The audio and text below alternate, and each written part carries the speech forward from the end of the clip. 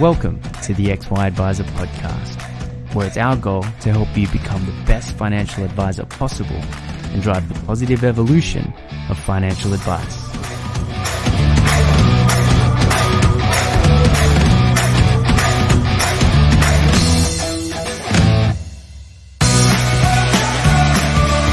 Hey guys, Ben Nash from the XY Advisor crew, and I'm super pumped to be introducing this brand new series we're about to kick off all around the 3 Ps of Plan, Produce, Profit. Now, the XY team spent a lot of time thinking about what makes a great financial advice offering, a great financial advice business, and what we distilled it down to was that there are 3 key elements that you need to get right to have any level of success in your financial planning business. The first is about planning and how to plan an epic service proposition that's engaging for the people that you want to work with and compelling to drive real results within your business. The second is about producing, and that's about being efficient in your business, streamlining things, maximizing benefits of technology to run a scalable and profitable advice service. And then the third is profit, which is all about getting your message out to a bigger market. How do you attract more people into this awesome offer that you're running efficiently and scalably? So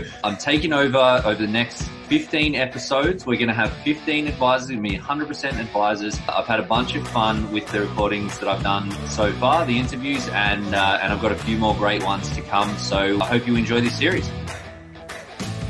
This episode is proudly sponsored by FE Analytics. Now, a number of XY advisors have already discovered this one-stop, easy-to-use tool that helps with investment research, analysis, portfolio construction, ongoing monitoring, and client reporting. Find out how FE Analytics can help you improve your business process, manage your existing client base, and win new business by contacting Bruce Jenner via bruce.jenner, Jenner, at financialexpress.net, or visit financialexpress.net for more information.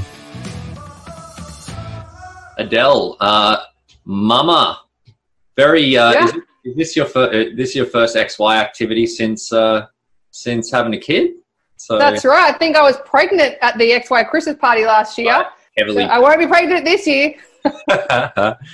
Very good. Well, thank you very much for joining us. We're here at the very last of the 15-part All Advisor Plan, Produce, Profit series, where we talk about 3 pillars of a great advice business, which we spoke at the start about. Plan, which is create a compelling service offering, then produce, run your business efficiently, and now we're rounding out with profit, which is all about getting your message out to the masses, and that's something that you've done insanely well. So super stoked to be wrapping this one up with you. And you'll be pleased to know that it only took me 13 podcasts to figure out how to do audio for podcasts. So maybe this one won't suck from an audio, at least an audio quality perspective. So you're welcome. For anyone that's been living under a rock, Adele Martin, we were just chatting this, AdeleMartin.com, advisor at AdeleMartin.com/FireflyWealth/Money Mentor. Tell us about the quick numbers around your business. So how long have you been going for? So I've been going for nearly 6 years. Team, what's the team you've got in place? So team, I've got 3 plus myself, so 4, and we outsource paraplanning. Sweet. Can I ask your revenue? Yeah. Oh, well, yeah, you can. So we have about 50 clients paying us between 5 and 7 grand a year each. We also have our My Money Buddies that pay us. There's 50 of those that pay us between $500 and $600 a year as well. And then and then we have our free stuff as well. So we don't have any advertising on our podcast and stuff yet.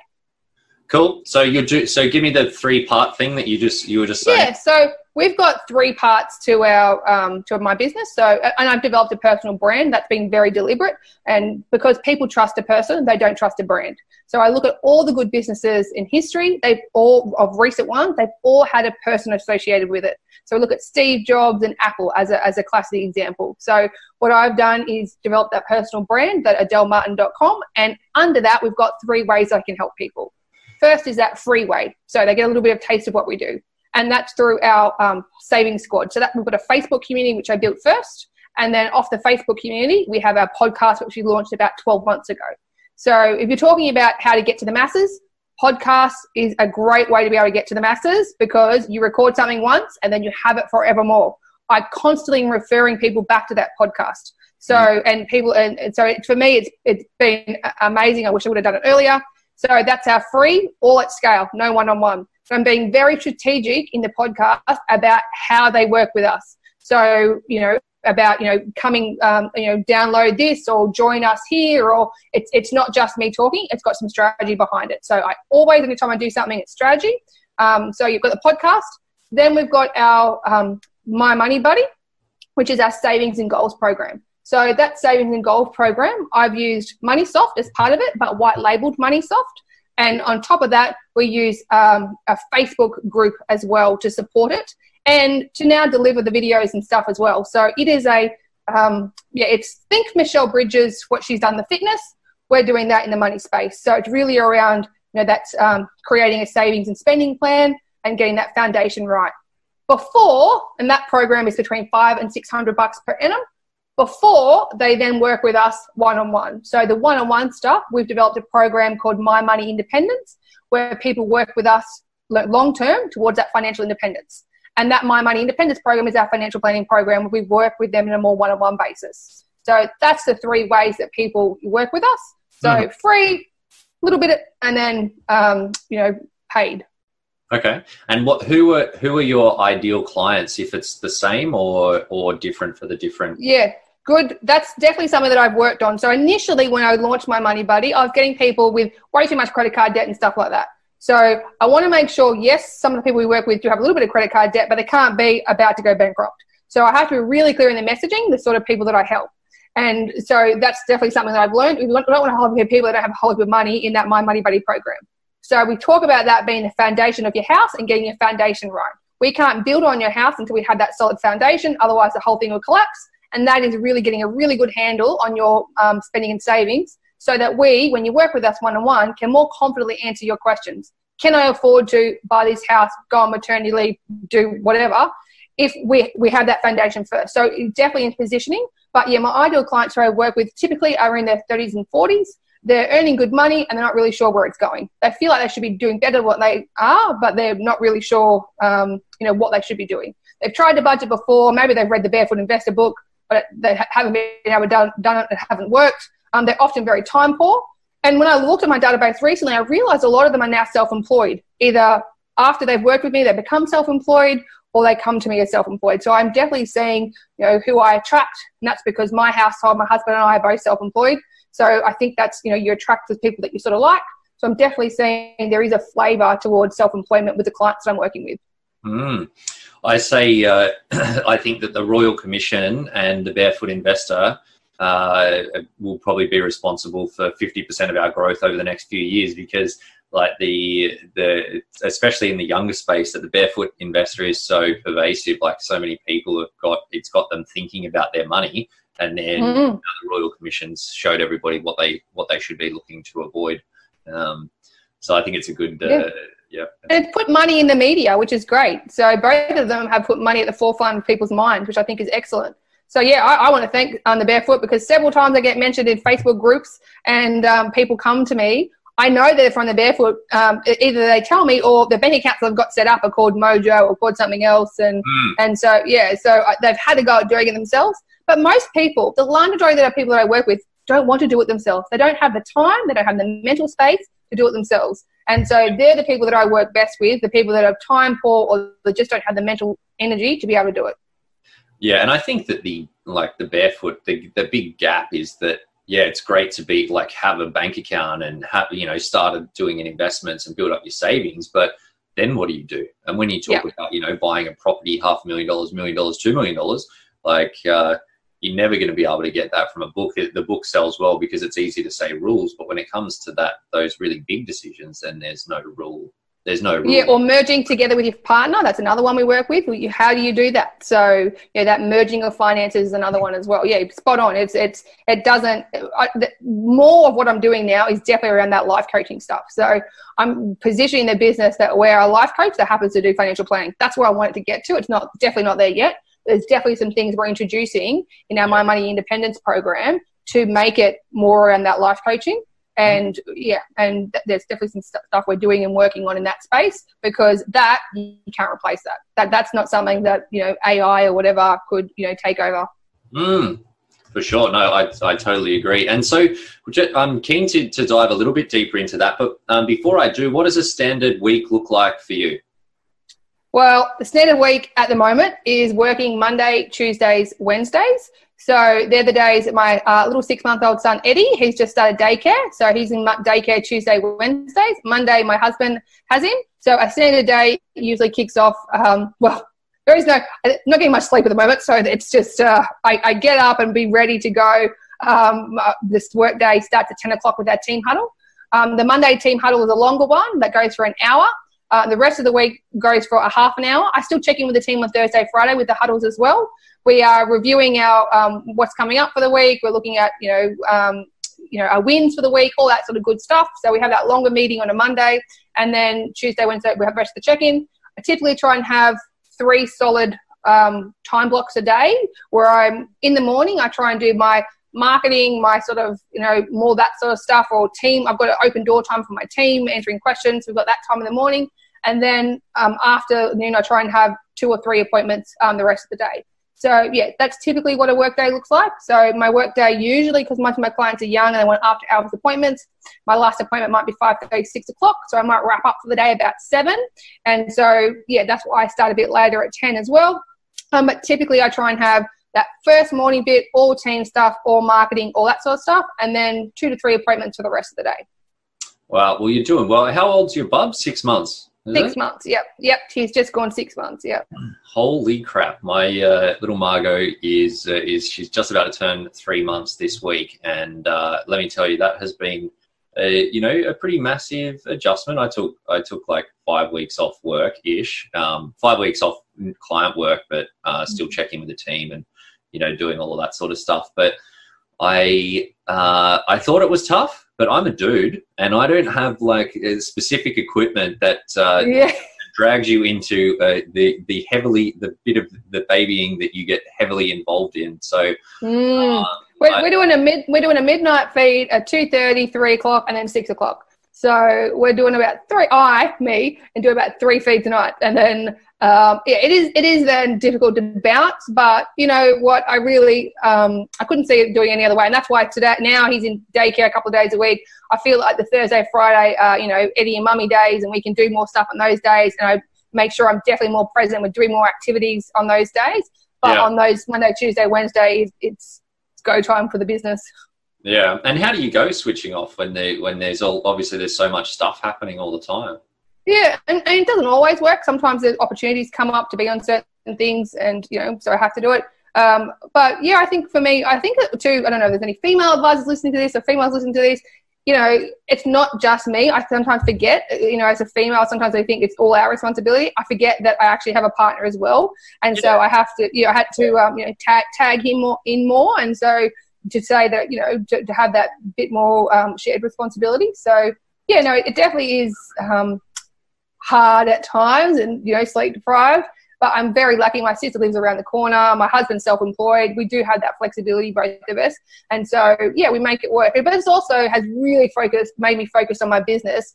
And I've realised that it was way too dependent on me before. And so the last 6 months has really made me build my systems and processes and think about how to do scale even better and how to make it less dependent on me. So, yeah, it's I can see how going forward my role will be that, that CEO role, that governing role, rather than doing the do. I'll be, the person that trains the advisors and gets them set up.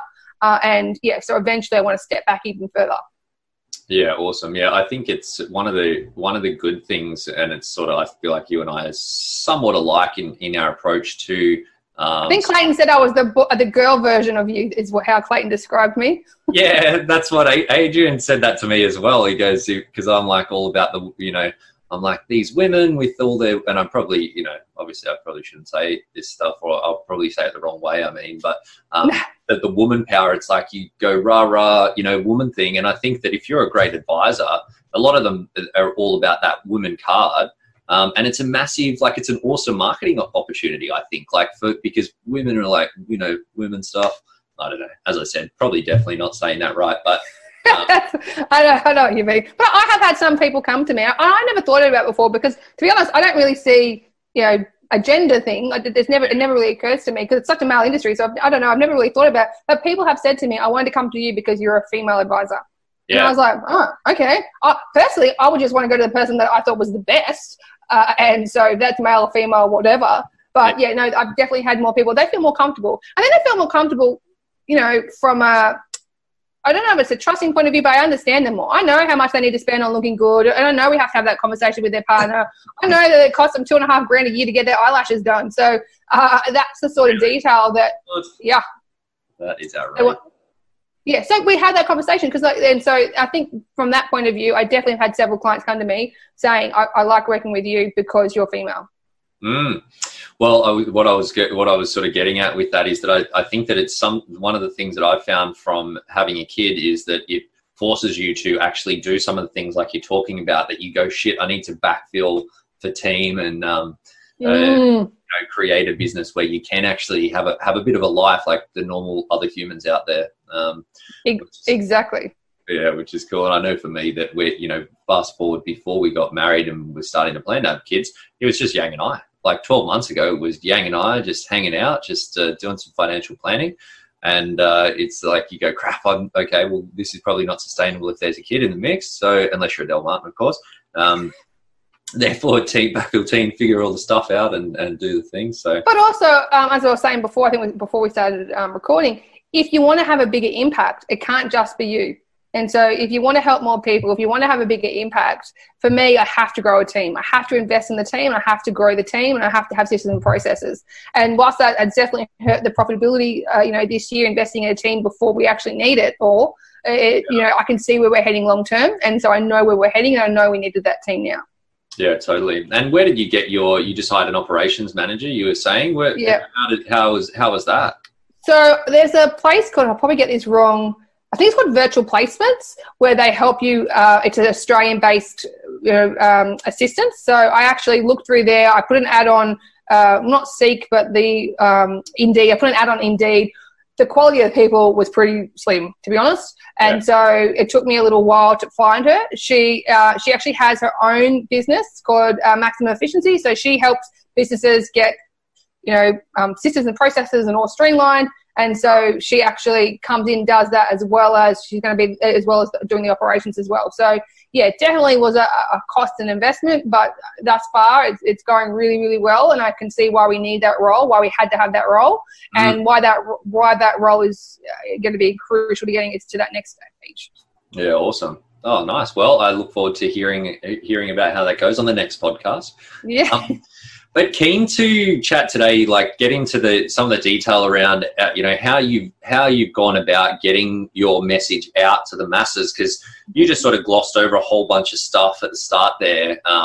We run this Facebook group and do bits and pieces, but talk us through, like, the Facebook group itself is massive, right? Like and I know that the engagement levels are insanely high as well, which is definitely something that, I think everybody would like to have that pool of people that are sort of, understand your philosophies, that connect with them, and then also engaging with them on an ongoing basis. So tell us a bit about that, firstly, but also just like the sort of the progression in terms of the different things that you've done and how you've evolved to, the way that you're running things now.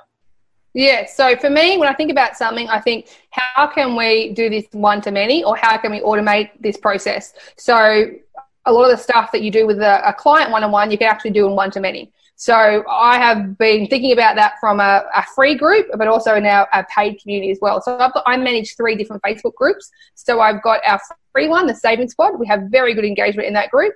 We've got the My Money Buddies, which is our, the $500-600 one. To be honest, we don't do a whole lot in that, and there's definitely more I'd love to be able to do. But what I realized last year was I felt like I was giving way too much to all the people coming on board, the new people, or trying to attract new people.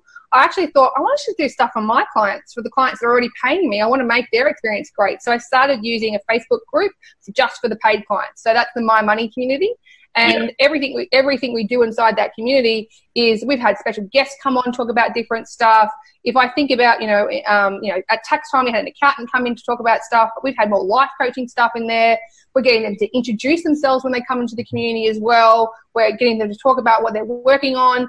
That is something I want to, I was doing a financial book club in our free group in the savings squad. I want to now transfer that to the, to our group, to the My Money community. I want to be able to give more and more to the people that put their faith in me and, paid for me. Because I feel like if I do that even better and give even more value, not only will they stick around for longer, but they'll also refer and tell more people. So, yeah, I've been thinking about doing stuff on maths and how I can do that more, and definitely been concentrating more on giving value to my current clients. But inside the Facebook group, we do some, the free group, the savings squad, we do some cool stuff as well.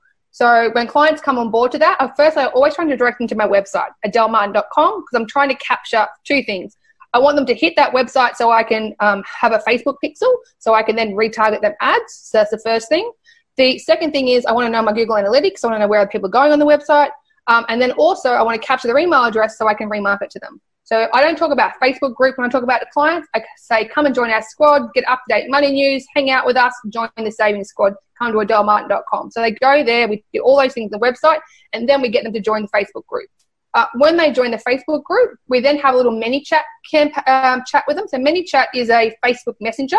So we do that with them. I ask them a series of questions in a really cool way, and they all answer them. So in a really cool way as they come on board. And then then I've got so much data about them. I know if they're single, I know if they're, if they want to talk about investments or they want to talk about saving or debt, what is it they want to talk about? That stores in my CRM and Infusionsoft. It tags all the information. So then I know how better to market to them. So yeah, that's when they came in. And then when they were in the group, the first week, once a week, we send them we do a welcome shout out group on a Friday, welcoming our new members and getting them to tell the community what they're working on. So that worked really well, and most people actually talk. And I was surprised. I thought if we do this, I wonder how hard it's going to be. They actually do. They tell you what they're working on, which is really cool. And then it's my job to interact. So that's part of my job, is to be that community manager, to interact with them, to do that, chatting, all that sort of good community management stuff is what I do inside the group. So liking stuff, saying that's awesome, can't wait to see you smash the credit card debt, whatever it is, I'm doing that engaging. So we also do a regular thing in the group called Tight Ass Tuesday, and then once a month, we pick a winner of the Tight Ass Tuesday. So we've got prizes, and we do cool stuff inside that community. And then what we do is 4 times a year, I'll run a money masterclass, a webinar online, where we are promoting My Money Buddy. And so I've been doing that now for several years. My conversions are always about 20%. So 20% of people that come to that webinar will buy. And I'm promoting that to my database, so that Money Masterclass, and we're doing that 4 times a year online on webinars, and that to me is a fairly good conversion. When I tried to do that strategy to a cold audience, I thought that worked really well. I did it to a cold audience that didn't know me, hadn't built up that trust inside the group. It failed epically, like really badly. So I think I wasted about 10 grand on Facebook and Facebook ads. Really? Sure. With a strategy that had 0 return. So absolutely no one turned up to the webinar. So I actually thought there was something wrong with the links and everything like that. No, that people need to know, like, and trust you, particularly in financial services, before they'll make that commitment. So that was a massive mistake that I made. And so, so I just keep doing what I'm doing. Direct people to the savings squad, nurture them, love them, send them regular cool emails. And so that's something we do every month as well. We send emails as well. We've got over a 50% open rate on our email. And so we're regularly doing that, as well as the cool stuff inside the group. 4 times a year, Money Masterclass to the savings squatters, then converts them into financial planning clients. Oh, so the 20% conversion is from people in the $500 program to the $5,000 program? No, so good point. The My Money Buddy, so become My Money Buddy, the 20%. And then from there, I would say probably another 20% that have come from the My Money Buddies that then come across. So so into the $500 one. You're saying? Yeah. So 20% for that. We run those Money Masterclasses that sells to the My Money Buddy program. Yep. What I'm actually thinking about testing and measuring, and everything is testing and measuring, but something that I've thought about is I actually want to just go from webinar to financial planning application. So I want to go to straight to that My Money Independence program, and then push sell down. I know everyone talks about selling up and, having this, buy a little bit and then sell up, and that does work. But I also know the people that need help, that stops them getting help as quick as they can.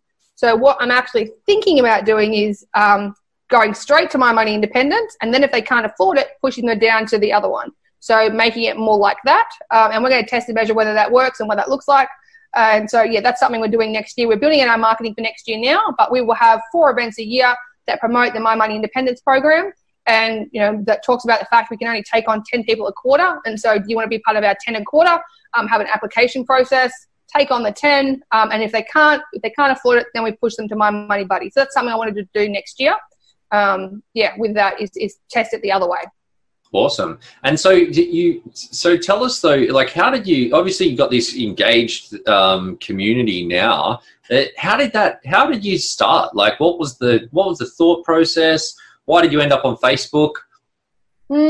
So I guess I was in other groups for things, and I don't know. I've always invested in mentors, so I've always worked with a mentor. And so I saw a guy called Kieran Ray, and he was doing it obviously really well without the group that I was in. And then I went to FinCon, and when I went to FinCon, I saw a lady over there, the Budgetista, and I saw her doing it, and I thought, I was doing it a little bit, but not really. And then I really upped it. And then it was all around, my job is community manager. How do I be community manager? And so I saw Kerwin doing it. I saw people at FinCon, the Budgetista doing it. Yeah. And I thought, how can I do that and do it better?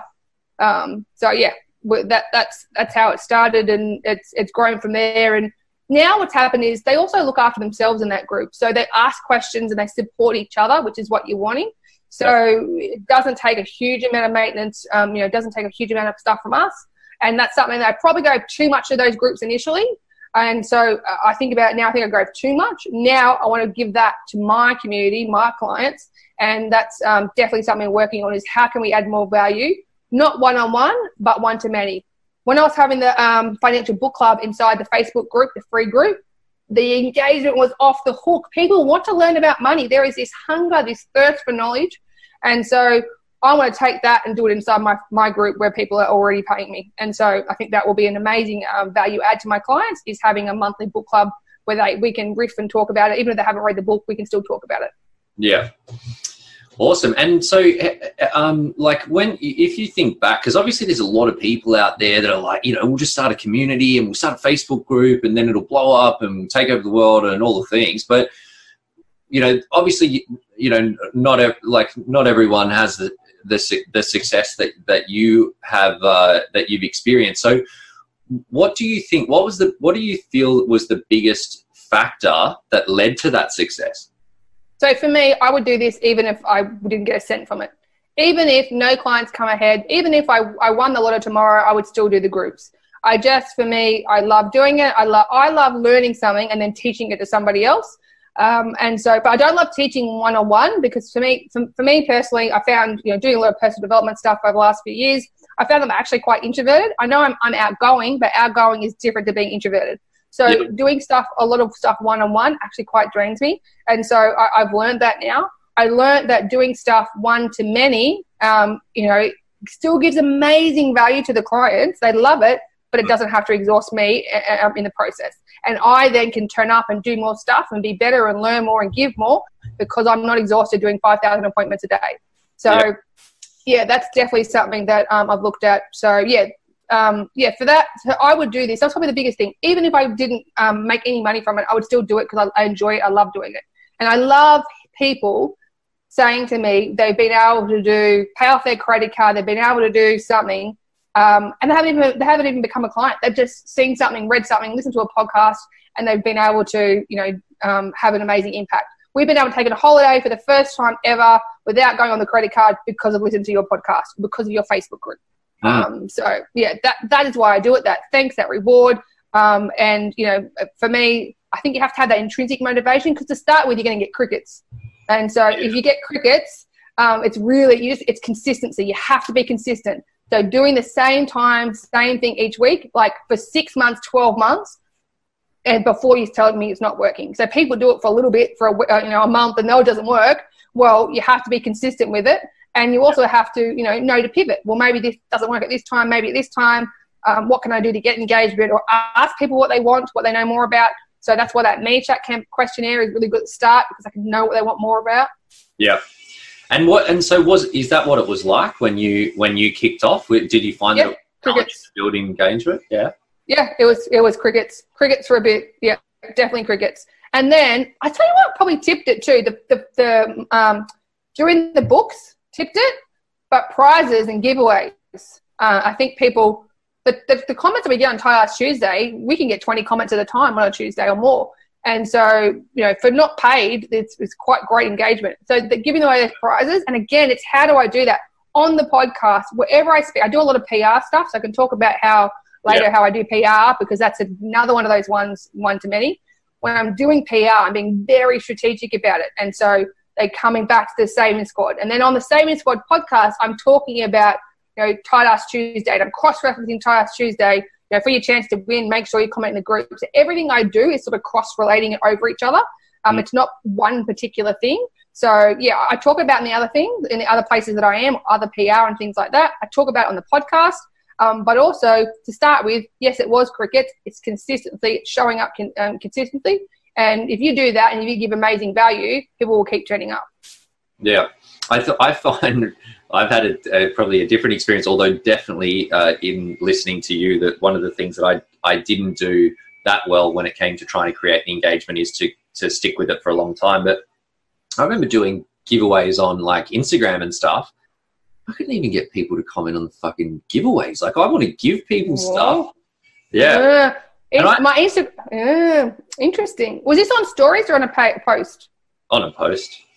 Okay, so I definitely find stories is where I'm getting huge engagement and huge opt-ins to things. So, huge wanting to. A lot of my clients last month or so ago were coming from Instagram stories, and they're being consistent, doing it every day, and having a strategy behind it. So people are really smart. They know if you are giving away that it's for something, and they do something or whatever. You have to build that trust with them before you get them to do something or give an email or do something, because they're switched on and, you're just going to market and spam me forever. So, with Instagram, with stories in particular, I'm building up a trust by doing it every day. And then I get really good engagement on polls and stuff on Instagram, like really good. So, and I think it's how you do it too, making it in a fun way. So, Instagram stories in particular, a huge success this year. Yeah, wow. And how do you plan your content for that sort of stuff? Yeah, so I plan it out a month. I try to do a month out. And so that's why I'm not thinking of what I have to do that day. So, and something I'm getting better at, I want to take what I've done on the stories and do it on Facebook and Instagram pages, because we post every day, but it's not with a lot of strategy. So what I've done on the stories, I want to then do on the rest of it as well. So, for me, it's just that thinking about what do I actually want to do. So, like, for instance, it could be stuff like reintroducing myself, because people in the stories may not know me.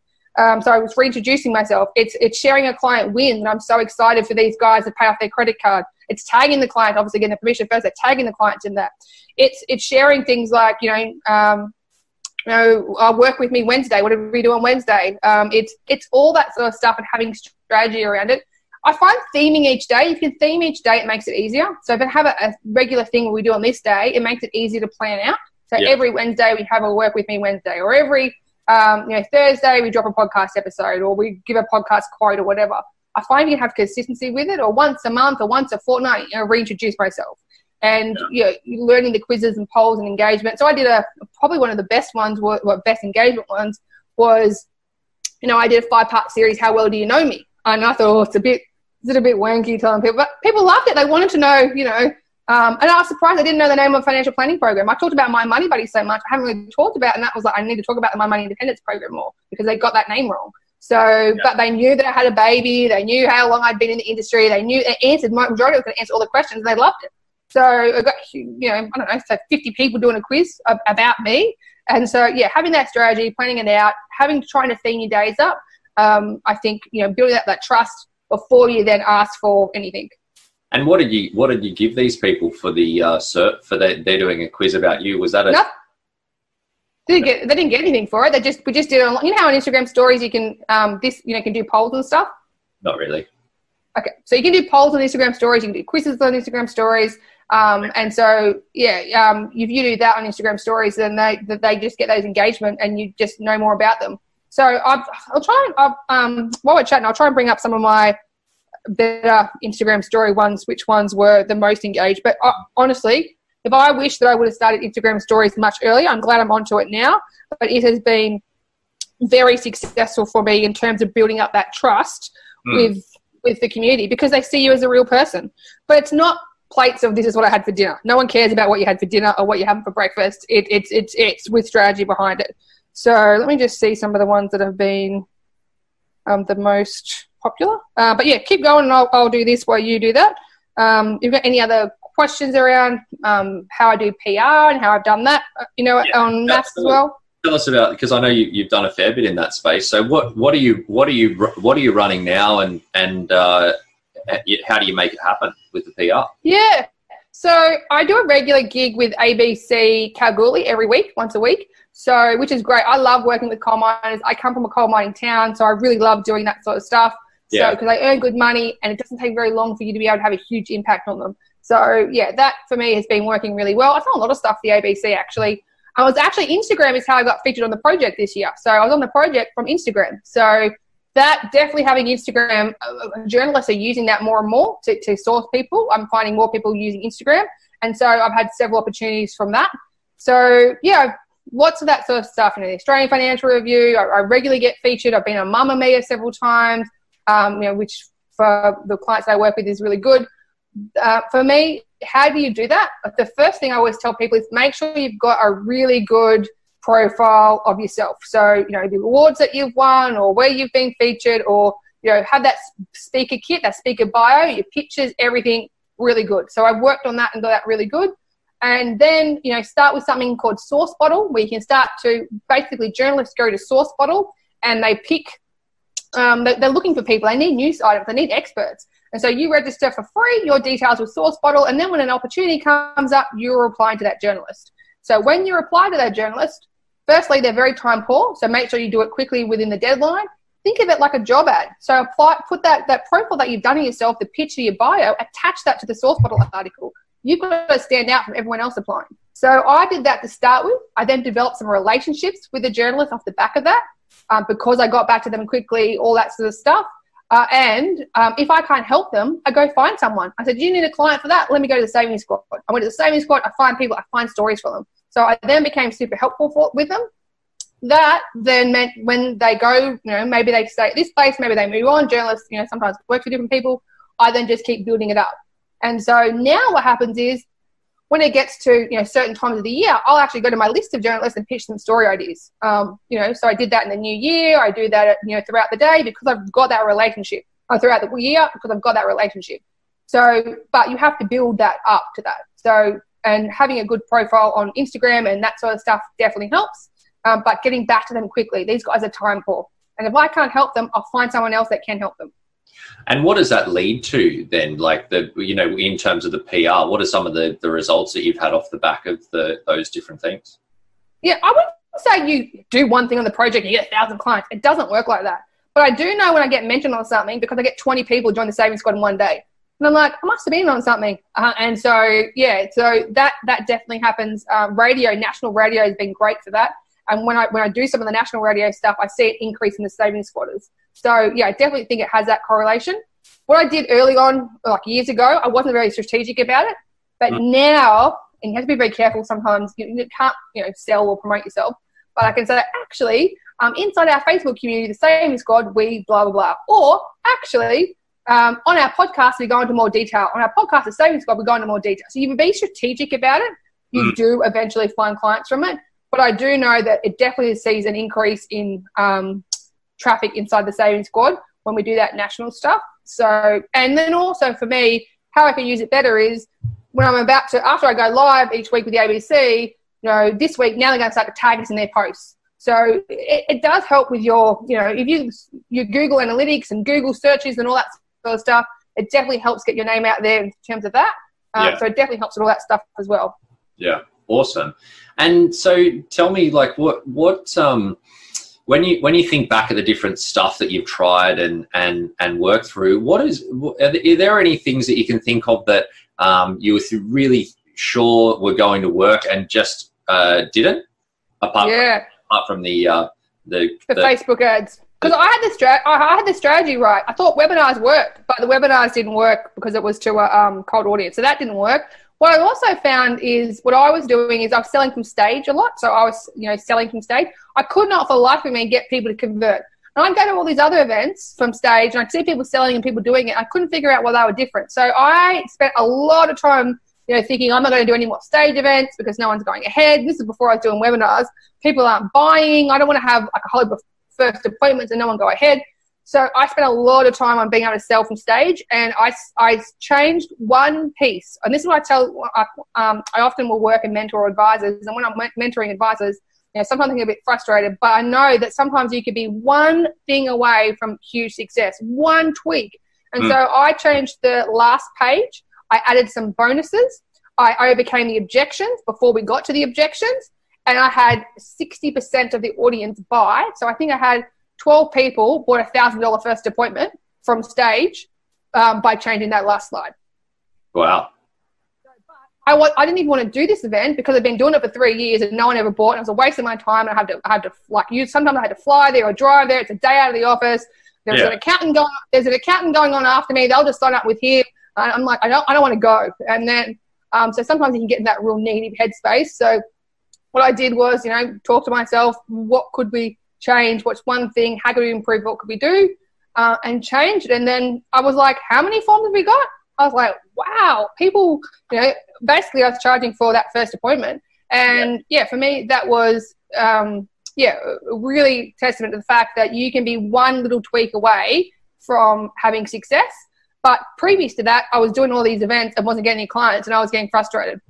And what do you put that down to? To putting some bonuses on the final page of your presentation? Yeah. So no, making it calling it something cool. It's all about packaging. It's all about how you package something. So calling it something cool. So I would call it my business accelerator program. So let's have our, and so I would say, and it's how I broke it up. So your business accelerator, you might get 2 times 30-minute strategy sessions or whatever you want to call them, or discovery session or whatever.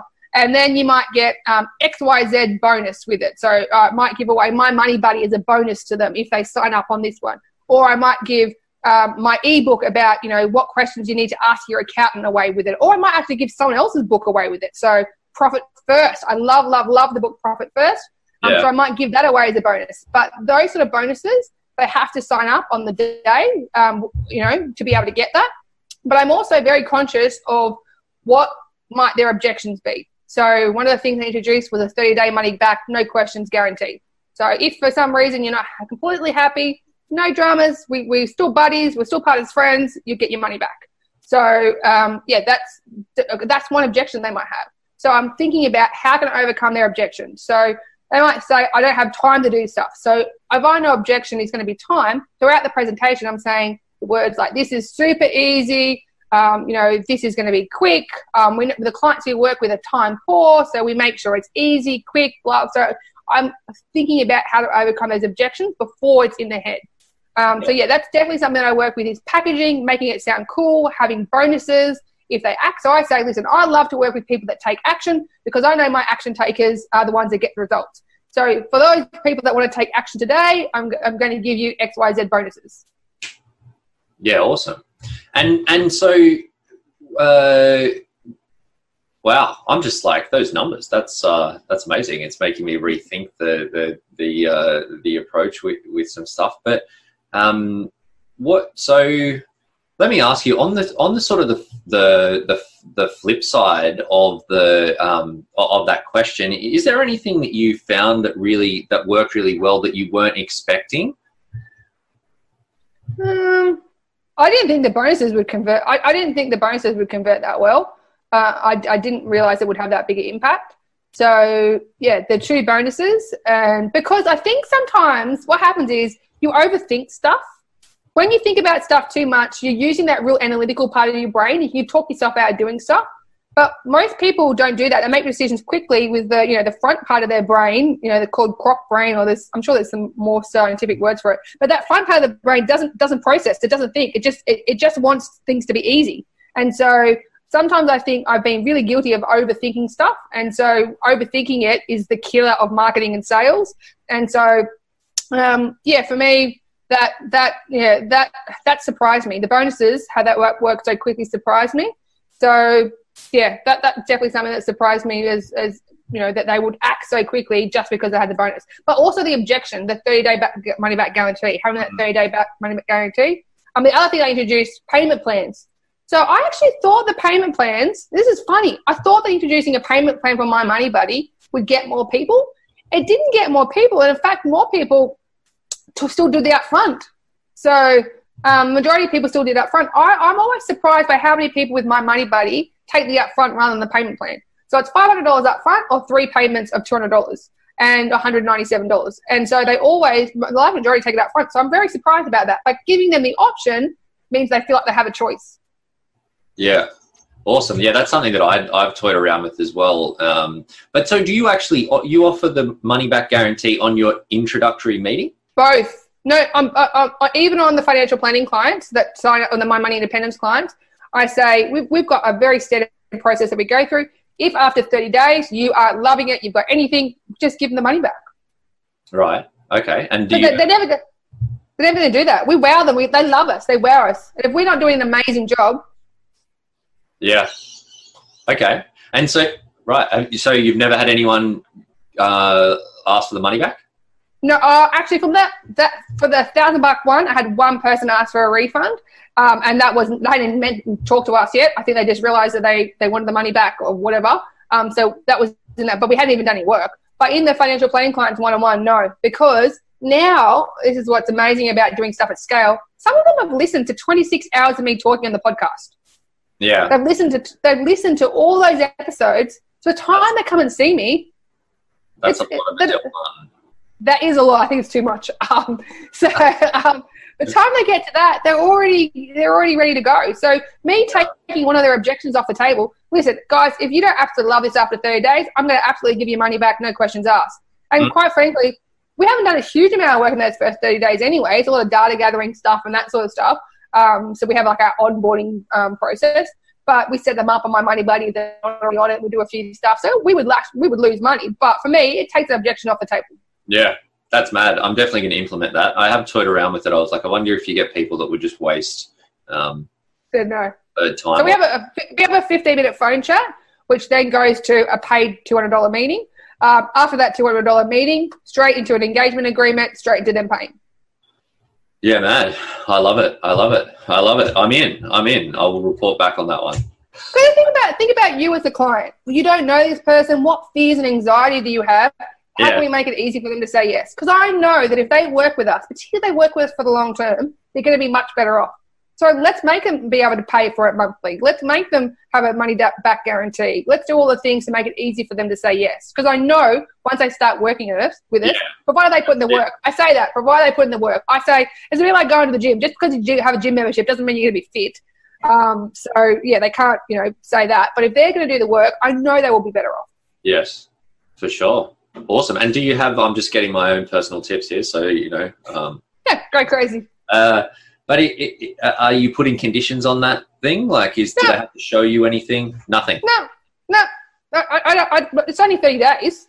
So and think about them, but terms and conditions. No, if you guys are completely happy, totally understand, we'll give you the money back. No questions asked. We're still part as buddies. I say that. So we'll still be buddies. We'll still be friends. No dramas. Yeah. All right. That's great. I love it. Tell me, what do you think, like when it comes to this space, where do you think most people go wrong? I think most people go wrong because they try to often learn from other financial advisors. Advisors need to look outwards at other industries to see what they're doing and then apply those to us. So I take a lot of inspiration from fitness. Fitness do scale well. They do scale very well. They do that one to many really, really well. Things like Michelle Bridges, all that sort of stuff. They've made fitness a huge multi-billion-dollar industry. So, all we're going to do is look at other industries, how they do stuff. How do other places do technology? How do they use technology? Why can't we do that? Even life coaching. So that's why I've been looking at, life coaching businesses. How do they scale? How does someone scale a business in life coaching? So, I look at how other businesses scale. So life coaching school, this is where I got the idea, some of the idea from. I'm going to be the one that, people, that key person of influence where people are initially attracted to. but I can only help so many people. So I'm going to be training the other coaches and the other money mentors, and they're going to be the people that work with the client one-on-one. So I'm going to be the one that does the big picture, that one-to-many stuff, and then they're going to see the advisors. I'm going to have different specialties and experts. So if they're a small business, they get our Profit First coach. If they're someone that's a single, maybe they get one of our, maybe a female advisors, because we work with a lot with single clients. To have each person with a different specialty, and then my job is to train and mentor them so they can be the best advisors that they can be. And so, yeah, I definitely learned that from life coaching school. They've got one website, and then you pick the coach that you want to work with. So I'm like, well, that's awesome. Why can't we do that? So, or even how we sell. Why do we have to sell one-on-one? Why can't I sell from a webinar? Why can't I sell from, why do I have to have a physical office? I don't have to have a physical office. I can do stuff virtually. So my whole team's virtual. My office is virtual. So, but if I was only looking at what other advisors are doing, I would never have done that, because other advisors told me that people won't do virtual. You have to know you. They have to shake your hand. They have to eyeball you. They'll never sign up to a $7,000 fee if they don't see you, which is absolute rubbish. So I think that's the biggest mistake that people make, is just listening to their own industry. We need to think outside the box. We need to look at other industries' inspiration and what they're doing. Totally, and I think you're absolutely right. And it's we're in this interesting transition phase. We've been in transition for the last sort of coming up to 10 years, but why would we look at what we've done in the past to figure out how to be awesome in the future? Clearly that's not the way. So but yeah, I love that.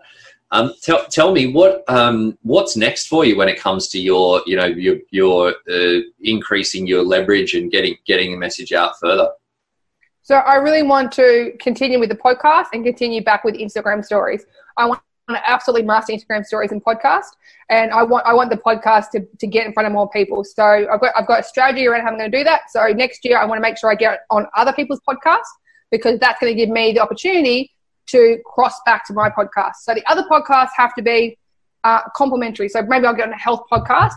I think getting on other people's financial podcasts doesn't necessarily help your financial podcast, because people only listen to so many financial stuff. They might only have one or two to listen to. So my strategy next year is to get on other people's podcasts, to then get more listeners to our podcast, and then, promote that. So that's definitely one of the strategies. Next year, I'd love to be able to also do more employee programs. So I'm noticing this year I've had a few people come to me and they want a workplace program. So again, I love that, because it's mass, one-to-many. So I actually have next month, I'm talking to 600 coal miners. So I'm doing a program, and that's paid. So that's going to be a paid program, but they give me the ability to be able to pitch as well. So we might have a particular My Money Buddy or some sort of deal that they can do through that, the ability to pitch to them. So that next year, I'd love to be able to do more corporate stuff. I'd love to be able to put together a money wellness program or whatever, because I know that if people, suffer financially, their mental health suffers, they're more sick leave, has a huge impact, or people leave because they think more money is going to help them, when if they just control their finances, like maybe they'd be happy where they are. So I know there's a whole bunch of stuff in that space that I work with corporates, putting together that wellness program. Again, that's another scaled option. That's one to me. So everything that I want to do next year is all around removing myself from the one-on-one appointments and being able to, do that stuff one to many. And that's definitely going to be through the corporate program, and also building out the podcast more as well as regularly showing up on Instagram stories. Love it. Sounds like a busy year coming up. Yeah, but again, you do it once, it's one to many. Yeah. So it does, the podcast, it does feel like it, but you do it once, it lives forever. And so, yeah, if I can do something really well and do it a math rather than, imagine if I had to have 600 one-on-one appointments with the coal miners, I would be exhausted. Yeah. And so being able to, do everything in that one-to-many space, I think, is definitely makes it feasible. Awesome. Yep, totally. Tell me, what if you could go back to the start, what would you do differently? What would I do differently from the start? Oh, I would have went virtual earlier. I didn't really like working in an open plan office. That didn't work for me. I would have let go of some of my staff I had earlier. So I've been a bit... I always think that, people will come around, we'll be able to fix it. I would have let go of people much earlier if they weren't working out. That's a lesson that I'm constantly learning. and I pay for that from, mistakes that they make. I end up, having to wear those. So that's definitely been something we'll let go of people a lot earlier. And I would have really niched and had an operations man. I would have really thought about having an operations manager earlier. So yeah, the other thing I would have done is, which sounds really obvious, I was doing so much organic stuff, but I wasn't asking for a sale. So one of the strategies that I listened to a guy called Frank Kern. He's a really big internet marketer, and it occurred to me that I was never asking people to buy anything. So I just thought, I'll just test this. I'll just put in my Instagram stories I'm having a 24-hour sale on my Money Buddy. Wonder if anyone will buy. Yep. So I think I had 3 people or 4 people buy. And I was like, wow, I just never really regularly asked for a sale. So that was something that I definitely would have done earlier, is regularly ask for a sale, because people just think, oh, I didn't know you actually do financial planning, or I didn't know you actually do stuff. So asking for the sale more regularly is definitely one as well. So yeah, I would have got rid of the physical office much earlier. Would have saved myself a lot of rent doing that. And then I would have been able to reinvest that. And I would have had those more uncomfortable conversations with team members much earlier.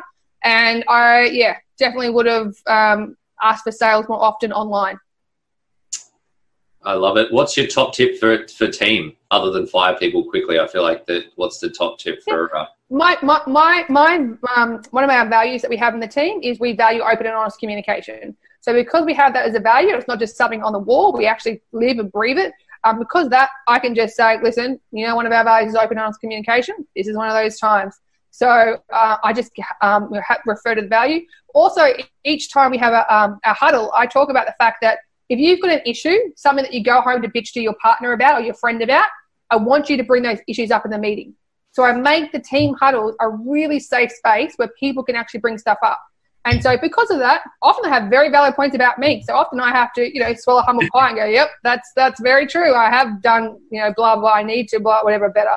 So for me, creating a space where you can have open and honest communication, where people feel like they can trust you, they can bring problems forward. So when I do, let team members go or reposition them into other roles or whatever, it's always with love and I've never ever had an issue letting a team member find another opportunity, because we have this open honest communication. They often come to me and go, it's not working. I keep making the same mistakes and I feel like I'm letting you down, and and I'm like, okay. So because we've had that open communication, that sort of exit becomes easy. One of the other values we have is extreme ownership. So that's definitely something where there's a great book called Extreme Ownership. So I really recommend everyone read that. But one of the values is I don't blame anyone else. So I don't want to hear my advisor talk about blaming paraplanning for something, because I say, what's our value? Extreme ownership. What role did you play in this? And so, and then I do the same with me. So admin stuff up, what role did I play?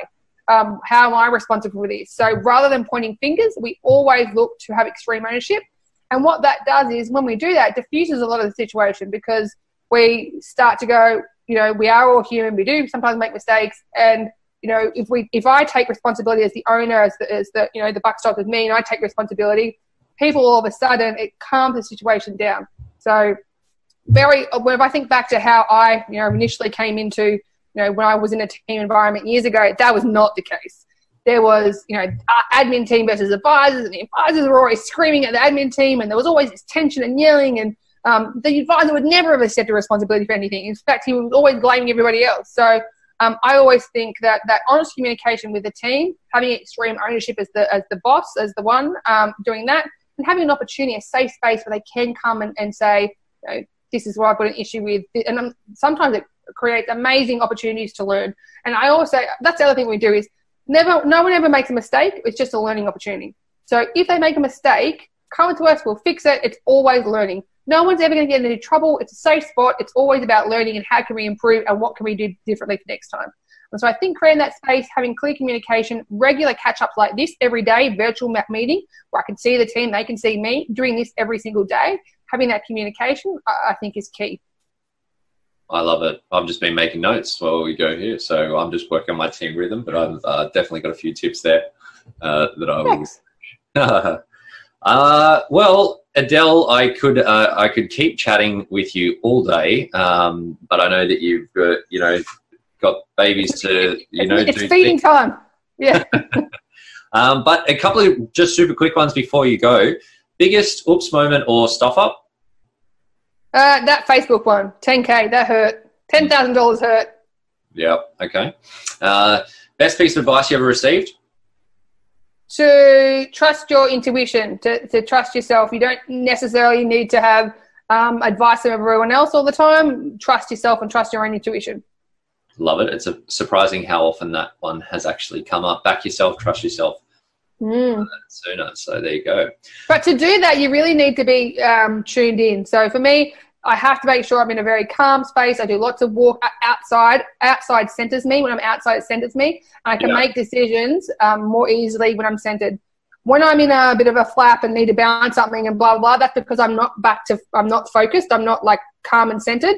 And so I go outside, get some fresh air, go for a walk around the block. And then somehow it's magic. I can make decisions much more clear.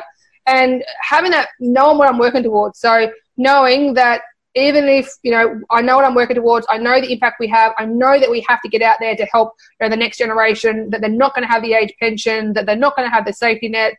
I know that I don't want them to work to retirement. I want them to love the life they live now. I don't want them to work to retirement. And so I keep reminding myself of my why and why I'm doing this and how important what we do. That really helps me as well. Well, you talk about getting cut through with the message, and I think people want to work with people, as you say, but passionate people, and clearly you've got that in spades. So, my very final question for you is: what is your spirit animal? What is my spirit animal? Spirit animal, maybe a cat. Can I be a cat? Cats just get to lay in the sun. They sort of do their own thing. Is that what you mean? Yeah, I don't know. Yeah, it's just a spirit animal. You're not really. I feel like cats are. What has everyone else said? You're the opposite of lazy. I'm not lazy. Maybe an energetic cat. I'm definitely not. People say I'm not. I'm high energy. Maybe like a puppy. I don't know. I have to think about that. No, you have to pick, Adele. You can't think about it. I have to pick an animal. What is my spirit animal? A wolf. A wolf. A wolf. Yeah. Okay. I think they. I don't know if I'm not cool, but I think wolves are cool. They're a little bit stealth. Yeah. Maybe a wolf. I'll work on that for our next podcast. For my spirit animal is. Nice one. Well, thank you very much. For anyone that wants to reach out, I suppose you're not really pitching to financial planners, but. No, I do have a few ways to help financial planners. So one of the things I've realized is I speak at events like this, and advisors get super excited, but then they actually don't do anything. And then they hear me speak the next time somewhere, and then they don't do anything. So I've worked on a program where I actually work with dealer groups. And so I've got a few things at the moment where I'm actually working with dealer groups. So if you think, I want to learn more about this stuff, how can we do some of this stuff? Talk to your dealer group, get them to reach out to me. I have a program that I run particularly around marketing to actually get you doing something in the marketing space, not just talking and thinking about it. No more turning up to a webinar, no more going to an industry event and actually not taking action. The program that I've developed actually gets you to take some action. Awesome. So we'll put a link in the show notes to somewhere. Just stay off the website so that Pixel doesn't track you all around the interweb. Very good. All right. Cheers, Adele. Appreciate it.